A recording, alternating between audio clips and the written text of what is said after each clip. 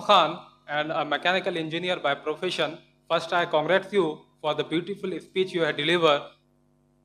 Now, my question is, water is called by different names in different languages, like in English as water, in Hindi as pani, in Tamil as tani.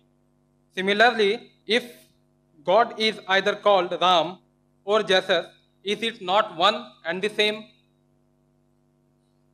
That was the question, that water in different languages can be called as water in English, pani in Hindi, tani in Tamil. Similarly, God is one. Can we not call him by Ram or Jesus, etc.? Peace be upon him. As I mentioned in my talk, the Holy Quran says in Surah Isra, chapter 17, verse number 110, Qulidullah abidur Rahman, ayatma tadu, falal asma'ul husna. Say, call upon him by Allah or by Rahman. By whichever name you call upon him, to him belongs the most beautiful name.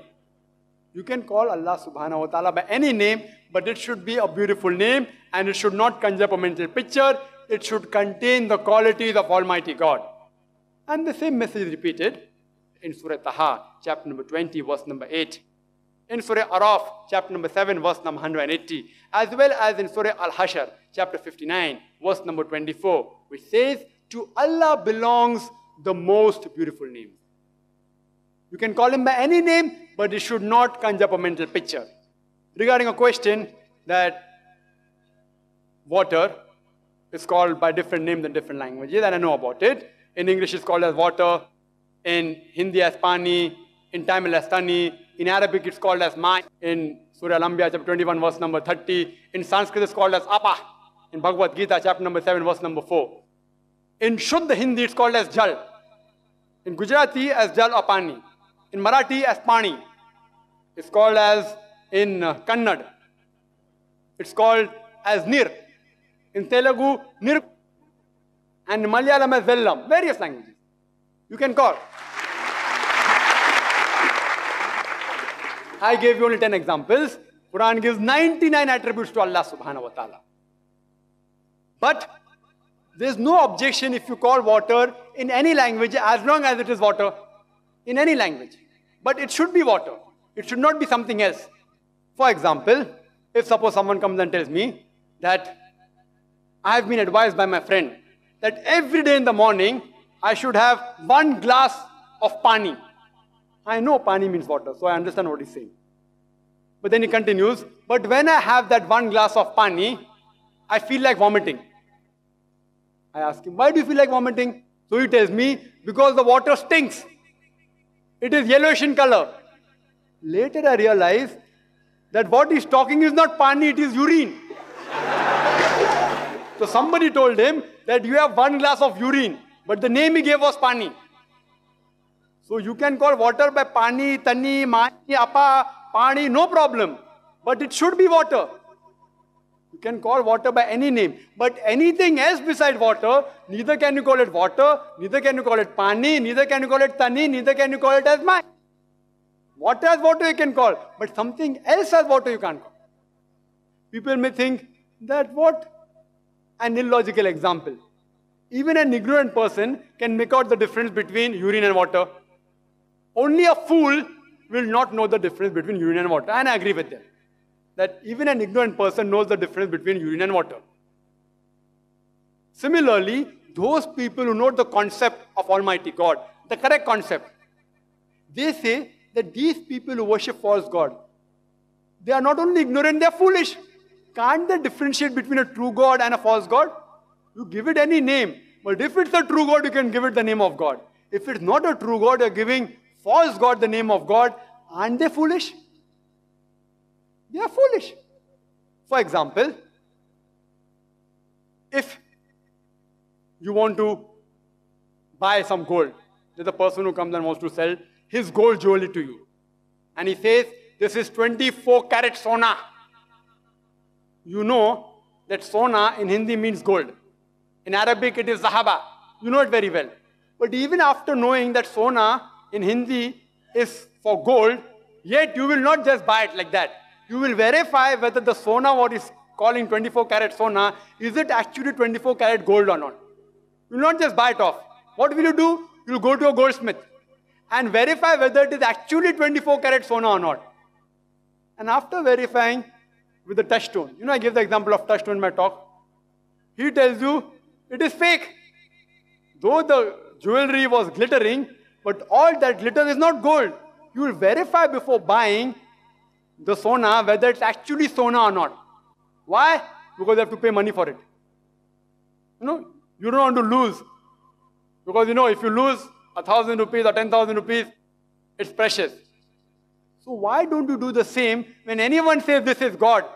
You check it up with the touchstone. Which is the touchstone? Surah Ikhlas. Chapter number 112, verse number 1 to 4, which says, Qul huwallahu ahad. Say He is Allah one and only. Allahu samad. Allah the absolute eternal. Lam yalid wa lam yulad. He begets not nor is begotten. Wa lam yakul lahu kufuwan ahad. There is nothing like Him. So anyone says this is God, you first check it up with the touchstone whether actually is God or not. If He fits in that definition, we have got no objection accepting that person who they are calling as Almighty God. For example, suppose some lunatic, he says that Muhammad, peace be upon him, he is Almighty God. A lunatic, if he says that. We know we Muslims, we love our beloved Prophet Muhammad, peace be upon him. We love him. We will do anything for him. We obey him. Even the non-Muslims. Michael H. Hart, when he wrote a book on 100 most influential people in the world, number 1 he gave to the last and final messenger, Prophet Muhammad, peace be upon him.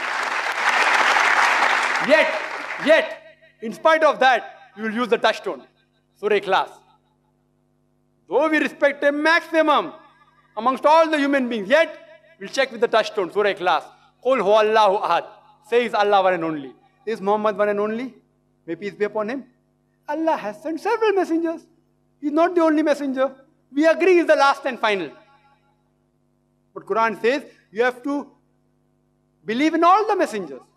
Do not differentiate in the belief of the messengers. Second is Allahu Samad. Allah the absolute eternal.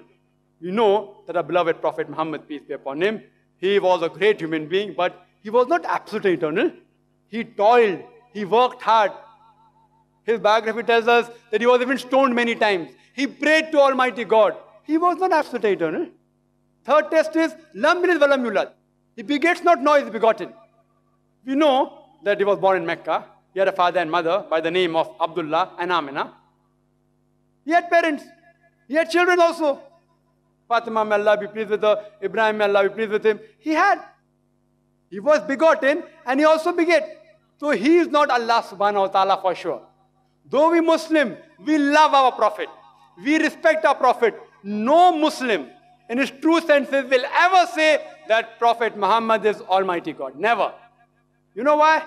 Because Allah subhanahu wa ta'ala has seen to it that the Islamic creed, the Shahada, says La ilaha illallah Muhammad Rasulullah. There is no God but Allah and Prophet Muhammad is the messenger of Allah. We say this 5 times a day minimum. In the Adhan, in the Iqama, before Salah, we always say there is no God but Allah and Prophet Muhammad, peace be upon him, is the messenger of Allah. He is the servant of Allah. To see to it that no one, however much he may love, he may not equate him to Allah subhanahu wa ta'ala. So whoever you are saying is Almighty God, you use the touchstone. Whether it be Jesus, whether it be Ram, whether it be Krishna, whether it be Buddha, whether it be Mahavir, use the touchstone. I have given you the touchstone.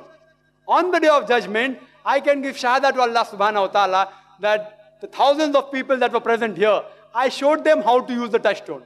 Now the God that you worship,